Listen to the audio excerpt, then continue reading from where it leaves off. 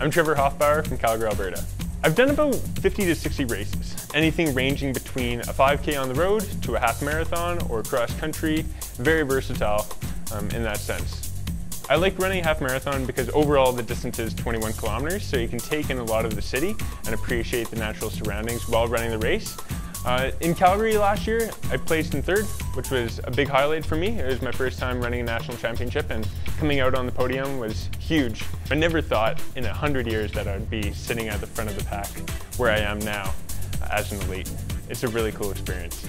My goal is to win the race. I put in a lot of dedication and effort, so that's my expectation for myself.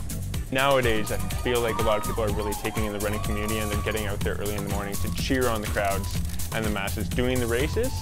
You can meet really, really cool people, not only runners, but also community leaders within that race weekend that you would never expect you would meet. It's going to sound very cliche, but just do your best. Make your own race memories. Be a part of Canada's longest running marathon on May 29th. Make 2016 your year and register at calgarymarathon.com.